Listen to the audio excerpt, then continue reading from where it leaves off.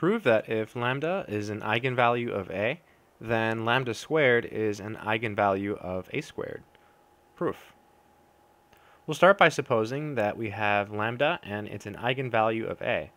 So suppose lambda is an eigenvalue of a. And what does this mean? This means there is an eigenvector. So then we have some x, which is an eigenvector.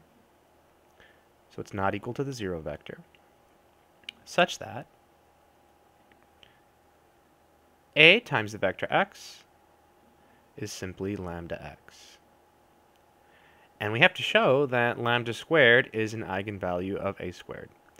So the natural choice to use for our eigenvector is x. So then we'll apply a squared to the vector x.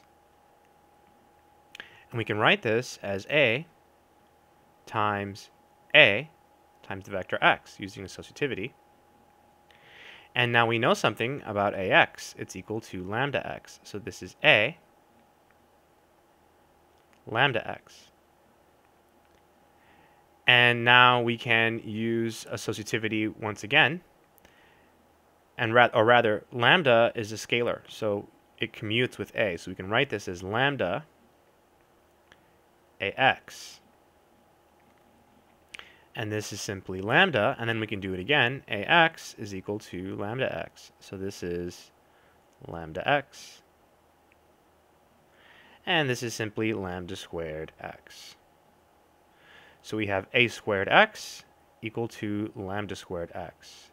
So that's precisely what it means for lambda squared to be an eigenvalue. So is an eigenvalue of a squared.